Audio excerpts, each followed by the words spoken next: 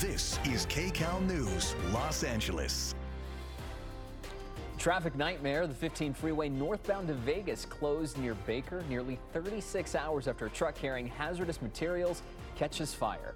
Welcome to KCAL News at 5 on CBS Los Angeles. I'm Gio Insignares. And I'm Jasmine Veal. We are also streaming on CBS News Los Angeles. The accident causing major traffic issues. The northbound 15 shut down. The southbound lanes are still open. Man, oh man, you can also see the long alternate route. That's the 40. It's all red as well. CHP says the situation is still volatile. They are having to redirect all traffic. KCAL News reporter Lauren Posen live in Hesperia with the latest. And Lauren, I am sure you found many frustrated drivers.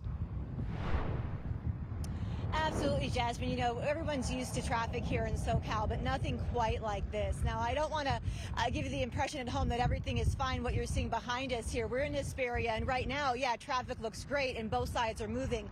But just further north from here, it's not like this at all. Thousands of drivers on their way to Las Vegas are stranded. Others just turned around and went home. This as crews are dealing with a very serious hazmat situation.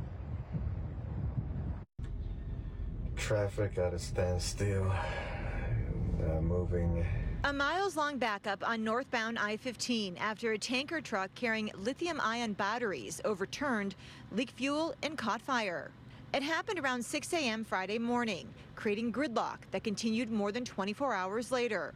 Mario Chacon Jr. is one of the thousands of drivers who was stuck. He was heading to Las Vegas for a party and wedding. CHP was just directing us to go back, go 15 south, and if anything, try to get to the 40 freeway.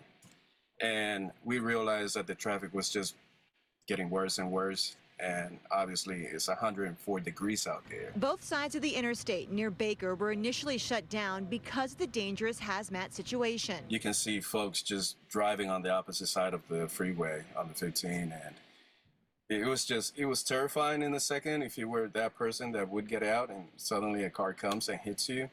But people were there waiting for hours. Fires are always dangerous, and adding lithium-ion batteries into the mix makes them even more so. It's pretty serious. These lithium-ion batteries pack a lot of energy, so the question becomes trying to control the fire spread. Professor Ibrahim of mechanical engineering at the University of Southern California says energy from the batteries can be endless fuel for the fire. Trying to put out the fire completely, in many cases, is not quite successful. They cool it down, the flames go away, and then it starts sparking again and reigniting. San Bernardino County Fire Department says crews are working to remove the container from the road that weighs more than 75,000 pounds. They're using heavy equipment from the County Fire Special Operation Division, but so far have been unsuccessful. As they work to clear the roadway, drivers are left with few options. We're probably just going to head back home and do a Zoom meeting for the wedding and birthday parties. And within the last 10 minutes, I spoke with CHP, and they told me that the driver of that tanker truck actually had no injuries at all. I asked again if they could pinpoint any type of timeline, and they said right now, no, everything is very fluid. In fact, they're actually bringing in equipment, that heavy equipment to move that container is coming in from Las Vegas.